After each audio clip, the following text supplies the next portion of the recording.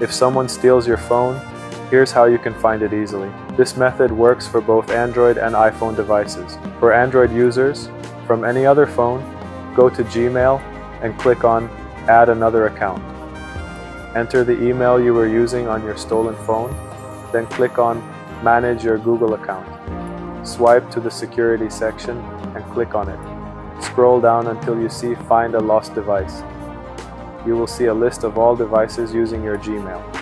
Choose your stolen phone and it will show you exactly where it is on the map. Meanwhile, you can lock your phone or even perform a factory reset to keep your data safe.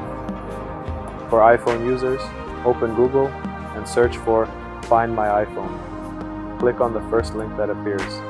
Enter the iCloud account you were using on your stolen device. It will pinpoint your phone's location on the map.